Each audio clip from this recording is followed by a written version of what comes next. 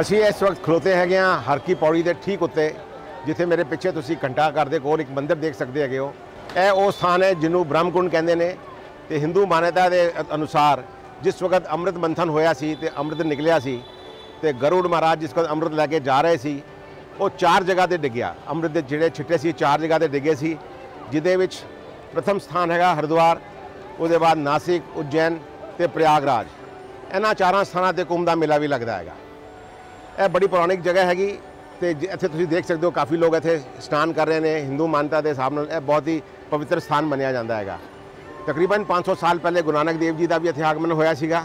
ਉਸ ਵਕਤ ਹਰ ਕੀ ਪੌੜੀ ਨਹੀਂ ਹੁੰਦੀ ਸੀਗੀ। ਉਹ ਹਰ ਕੀ ਪੌੜੀ ਜਿਹੜੀ ਹੈ ਉਹ ਤਕਰੀਬਨ 150 ਸਾਲ ਪਹਿਲੇ ਅੰਗਰੇਜ਼ਾਂ ਦੇ ਟਾਈਮ ਤੇ ਬਣਾਈ ਗਈ ਸੀਗੀ ਤੇ ਗੁਰੂ ਨਾਨਕ ਦੇਵ ਜੀ ਨਦੀ ਦੇ ਕੰਢੇ ਜਿਹੜੀ ਗੰਗਾ ਨਦੀ ਬਹਿ ਰਹੀ ਇੱਥੇ ਆਏ ਜ਼ਰੂਰ ਸੀਗੇ।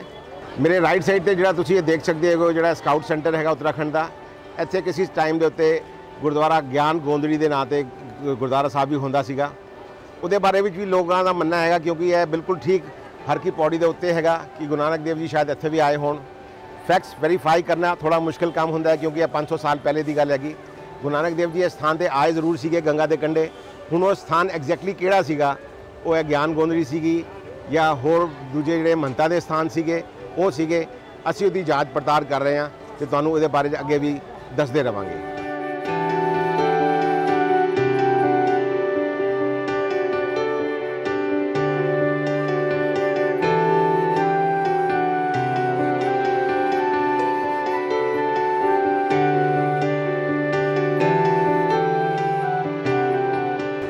ਹੈਗਾ ਇੱਥੇ ਦਾ ਮਸ਼ਹੂਰ ਚੋਟੀ ਵਾਲਾ ਰੈਸਟੋਰੈਂਟ। ਜਿਹੜਾ ਓਰੀਜਨਲ ਹੈਗਾ ਉਹ ਹੈਗਾ ਲਕਸ਼ਮਣ ਝੂਲਾ ਤੇ, ਉਹਦੇ ਬਾਅਦ ਇੱਥੇ ਵੀ ਇਹ ਬਣਿਆ ਹੈਗਾ। ਸੋ ਖਾਣਾ ਜਿੰਨਾ ਅਸੀਂ ਸੁਣਿਆ ਸੀਗਾ ਓਨੈਸਟਲੀ ਸਪੀਕਿੰਗ ਉਹਨਾਂ ਚੰਗਾ ਤਾਂ ਸਾਨੂੰ ਲੱਗਿਆ ਨਹੀਂ। ਖੀਰ ਖਾਣ ਦੀ ਉਮੀਦ ਨਾਲ ਲਾਇਆ ਸੀ, ਵੱਡਾ ਪੋਸਟਰ ਲਾਇਆ ਸੀ ਉਹਨਾਂ ਨੇ ਠੰਡੀ ਖੀਰ, ਤੇ ਖੀਰ ਵੀ ਸਾਨੂੰ ਨਹੀਂ ਮਿਲੀ। ਹਾਂ, ਖਾਲੀ ਇੱਕ ਚੀਜ਼ ਚੰਗੀ ਸੀ, ਪੰਜਾਬੀ ਲੱਸੀ ਦਾ ਪੀ ਕੇ ਸਵਾਦ ਸਾਨੂੰ ਆਇਆ। ਸੋ ਤੁਸੀਂ ਜਿਸ ਵਕਤ ਵੀ ਆਉਂਦੇ ਹੋ ਇੱਥੇ ਹਰਿਦੁਆਰ ਦੇ ਘਾਟ ਦੇ ਉੱਤੇ ਬਥੇਰੇ ਰੈਸਟੋਰੈਂਟ ਨੇ ਇੱਥੇ, ਛੋਟੇ ਮੋਟੇ ਵੱਡੇ ਹਰ ਤਰ੍ਹਾਂ ਦੇ ਰੈਸਟੋਰੈਂਟ ਇੱਥੇ ਨੇ। ਕੜੀ ਚਾਵਲ ਇੱਥੇ ਦੇ ਬੜੇ ਫੇਮਸ ਨੇ, ਰਾਜਮਾ ਚਾਵਲ ਬੜੇ ਫੇਮਸ ਨੇ ਤੇ ਜਦ ਵੀ ਤੁਸੀਂ ਆਓ ਤੇ ਇੱਥੇ ਵੈਰਾਈਟੀ ਆਫ ਫੂਡ ਹੈਗਾ। So you can enjoy that.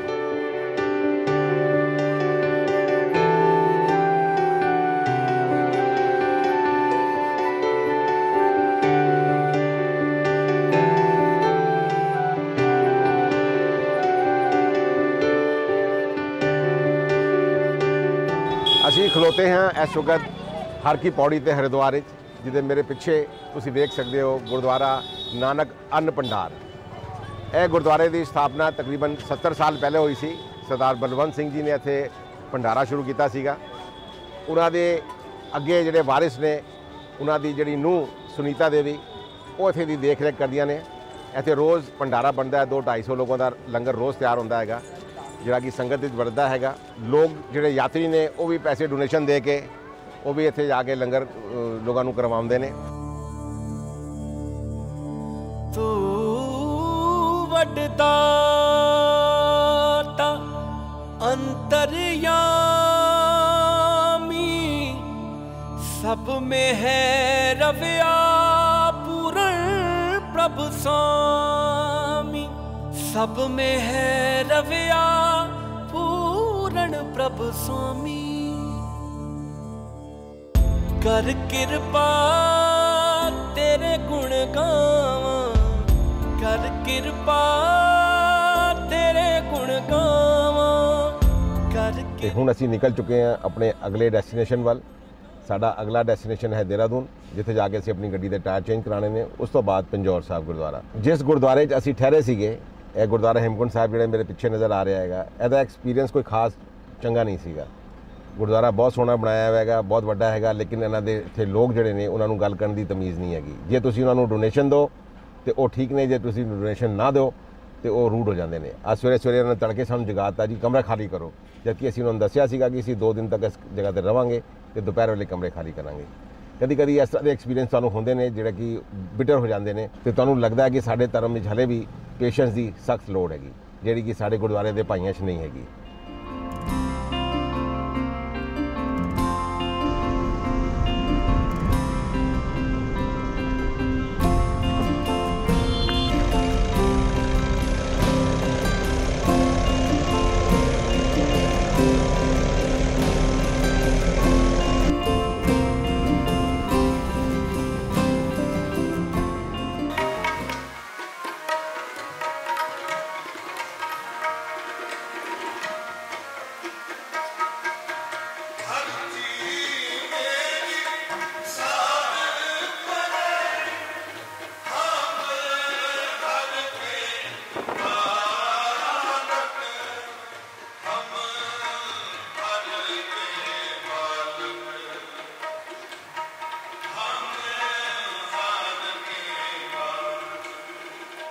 ਮਸੰਦਾਂ ਨੇ ਜਦੋਂ ਤੰਗ ਕਰਨਾ ਸ਼ੁਰੂ ਕੀਤਾ ਮਾਤਾ ਪੰਜਾਬ ਕੌਰ ਨੂੰ, ਤੇ ਮਾਤਾ ਪੰਜਾਬ ਕੌਰ ਨੇ ਆਪਣੇ ਸੇਵਕ ਨੂੰ ਭੇਜ ਕੇ ਕਲਗੀਧਰ ਪਾਤਸ਼ਾਹ ਬੇਨਤੀ ਕੀਤੀ, ਸੱਚੇ ਪਾਤਸ਼ਾਹ ਸਾਡੀ ਮਦਦ ਕਰਨਾ ਕਰੋ।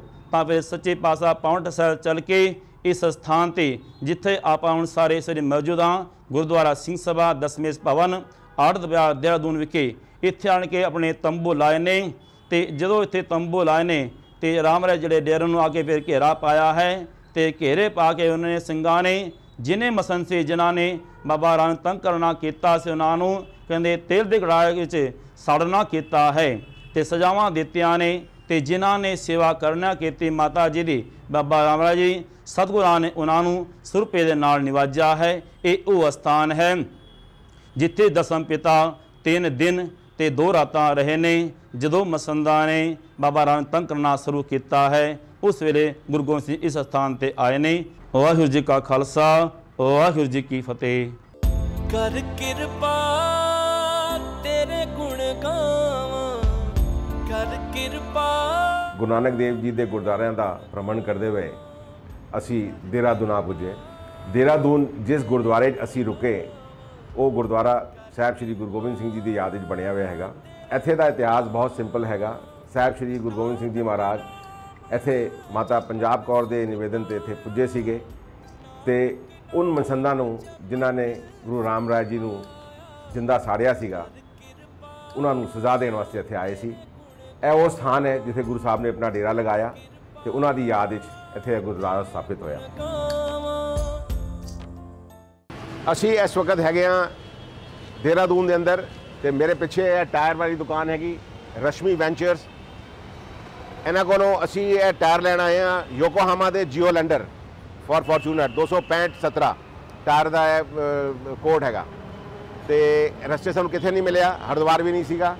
ਤੇ ਅਸੀਂ ਇਹਨਾਂ ਤੋਂ ਗੱਲ ਕਰ ਰਹੇ ਹਾਂ ਜਿਸ ਵਕਤ ਅਸੀਂ ਬਾਗੇਸ਼ਵਰੀ ਸੀਗੇ ਤੇ ਫਾਈਨਲੀ ਅਸੀਂ ਦੁਕਾਨ ਤੇ ਪਹੁੰਚ ਗਏ ਹਾਂ। ਇਹਨਾਂ ਦੇ ਓਨਰ ਜਿਹੜੇ ਨੇ ਗੌਰਵ ਅਗਰਵਾਲ, ਉਹਨਾਂ ਨਾਲ ਕੋਆਰਡੀਨੇਸ਼ਨ ਚੱਲਦਾ ਪਿਆ ਸੀਗਾ। ਉਹ ਦਿੱਲੀ 'ਚ ਨੇ ਤੇ ਉਹਨਾਂ ਦਾ ਬੰਦਾ ਇੱਥੇ ਹੈਗਾ। ਅਸੀਂ ਫਟਾਫਟ ਹੁਣ ਟਾਇਰ ਚੇਂਜ ਕਰਾਂਗੇ ਤੇ ਫਿਰ ਉਹਦੇ ਬਾਅਦ ਅਸੀਂ ਨਸਾਂਗੇ ਅੱਗੇ ਨਵੀਂ ਡੈਸਟੀਨੇਸ਼ਨ ਤੇ ਸਾਡੀ ਦੂਜੀ ਡੈਸਟੀਨੇਸ਼ਨ ਜਿਹੜੀ ਹੈਗੀ ਹੈ ਉਹ ਹੈਗੀ ਕੀਰਤਪੁਰ ਸਾਹਿਬ। ਹੁਣ ਸ਼ਾਮ ਤੱਕ ਕੀਰਤਪੁਰ ਸਾਹਿਬ ਪਹੁੰਚ ਸਕਾਂਗੇ ਕਿ ਨਹੀਂ ਪਹੁੰਚ ਸਕਾਂਗੇ ਤੇ ਟਾਈਮ ਦੱਸੇਗਾ, ਕਿਉਂਕਿ ਇੱਥੇ 4 ਵੱਜ ਚੁੱਕੇ ਨੇ ਇਸ ਵਕਤ ਦੇਹਰਾਦੂਨ ਵਿੱਚ। ਤੇ ਕੀਰਤਪੁਰ ਸਾਹਿਬ ਪਹੁੰਚਣ ਦੇ ਅੰਦਰ ਸਾਨੂੰ ਘੱਟ ਤੋਂ ਘੱਟ 5.5-6 ਘੰਟੇ ਲੱਗਣਗੇ। ਤੇ ਜੇ ਰਸਤੇ ਕਿਤੇ ਰੁਕਣਾ ਪਿਆ ਤੇ ਫਿਰ ਅਸੀਂ ਰਸਤੇ ਉੱਥੇ ਰੁਕਾਂਗੇ। ਇਸ ਵਕਤ ਪ੍ਰਾਇੋਰਟੀ ਹੈਗੀ ਟਾਇਰ ਚੇਂਜ ਕਰਾਉਣ ਦੀ ਤੇ ਪਹਿਲੇ ਟਾਇਰ ਚੇਂਜ ਕਰਾਈਏ।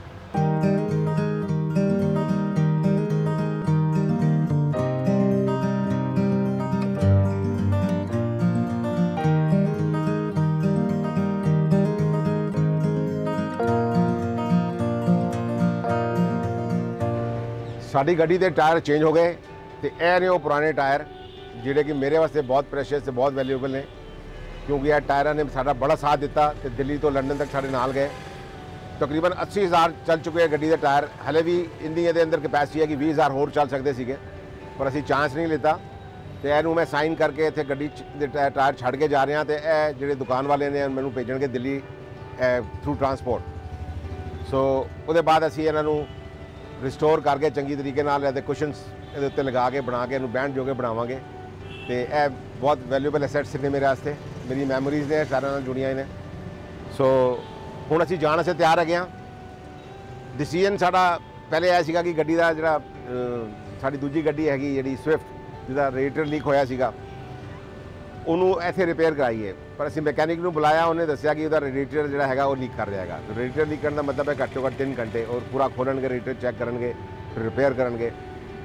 ਸੋ ਅਸੀਂ ਚਾਂਸ ਲਿੱਤਾ ਹੈਗਾ, ਵਾਹਿਗੁਰੂ ਦਾ ਨਾਮ ਲੈ ਕੇ ਅਸੀਂ ਚਾਂਸ ਲਿੱਤਾ ਹੈਗਾ, ਕਿਉਂਕਿ ਗੱਡੀ ਇਸ ਕੋਲ ਚੱਲ ਰਹੀ ਹੁੰਦੀ ਹੈ ਤੇ ਉਹਦੇ ਅੰਦਰ 'ਚੋਂ ਪਾਣੀ ਜਾਂ ਕੂਲੈਂਟ ਲੀਕ ਨਹੀਂ ਹੁੰਦਾ। ਅਸੀਂ 2 ਲੀਟਰ ਕੂਲੈਂਟ ਲੈ ਲਿਆ, ਨਾਲ ਐਕਸਟਰਾ ਵਾਟਰ ਰੱਖ ਲਿਆ ਹੈਗਾ ਤੇ ਗੱਡੀ ਜਿਸ ਵਕਤ ਚਲਾ ਰਹੇ ਹੋਗੇ ਰਸਤੇ ਚੈੱਕ ਕਰਦੇ ਜਾਓਗੇ ਕਿ ਹੀਟਿੰਗ ਵਧੇ ਨਹੀਂ ਤੇ ਥੋੜ੍ਹਾ ਰੋਕ ਕੇ ਉਹਦੇ 'ਚ ਅਸੀਂ ਕੂਲੈਂਟ ਪਾਉਂਦੇ ਜਾਵਾਂਗੇ। ਗੁਰੂ ਸਾਡੇ ਨਾਲ ਹੈ ਤੇ ਮੈਨੂੰ ਪੂਰੀ ਉਮੀਦ ਹੈ ਕਿ ਰਾਤੀ ਅਸੀਂ ਨਾਡਾ ਸਾਹਿਬ 11 ਵਜੇ ਤੱਕ ਪਹੁੰਚ ਜਾਵਾਂਗੇ ਤੇ ਕੱਲ੍ਹ ਸਵੇਰੇ ਉੱਥੇ ਜਾ ਕੇ ਉਹਨੂੰ ਰਿਪੇਅਰ ਕਰਾਵਾਂਗੇ। ਸੱਚ ਦਾ ਦਿਖਾਵੀਂ ਮੈਨੂੰ, ਸੱਚ ਦਾ ਦਿਖਾਵੀਂ, ਸੱਚ ਦਾ ਦਿਖਾਵੀਂ ਮੈਨੂੰ ਰਾਹ ਬਾਬਾ ਨਾਨਕਾ। ਛੱਡੀ ਨਾ ਕਦੇ ਮੇਰੀ ਬਾਂਹ ਬਾਬਾ ਨਾਨਕਾ, ਛੱਡੀ ਨਾ ਕਦੇ ਮੇਰੀ ਬਾਂਹ ਬਾਬਾ ਨਾਨਕਾ।